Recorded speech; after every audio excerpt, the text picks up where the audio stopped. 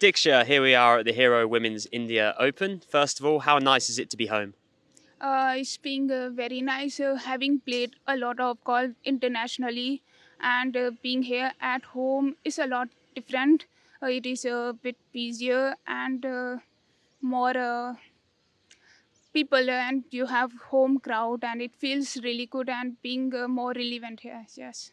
And you mentioned home crowd there. Who's going to be here supporting you this week? My friends, family, and the people, awareness about golf is growing more a lot. So a lot of them would be coming to watch. Yeah. And you mentioned the growth of Indian golf there.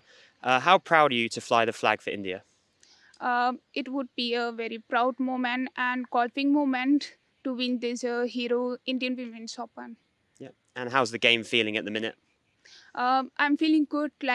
This season has been great so far. Clearly, best in 5 years playing on LED. So this year has boosted my confidence. So yes, I'm feeling confident. Yes, I will do well.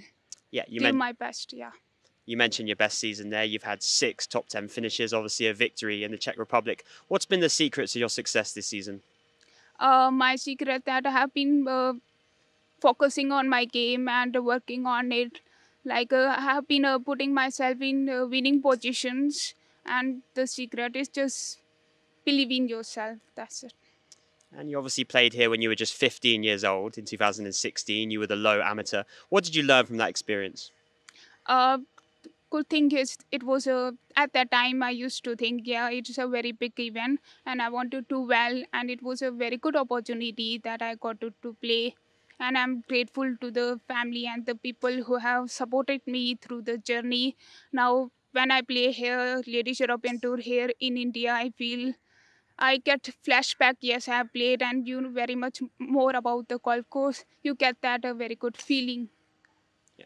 And you told me off camera that you live just 30 minutes away from this course. What should we expect from DLF this week? This tailor is like my second home course, and here greens and the facilities are very good. And it is a very tough golf course. Like my friends here, European has said, it's a very tough golf course, and it gives you very good preparation for the international tournament. And just final question then. You are currently fourth in the race to Costa del Sol standings. What would it mean to win that, and how much is that on your mind? I'm not thinking too much about them. Yes, of course, I'm aware of that, and I will try to win. And just I'm going to play my game and do my best what I can.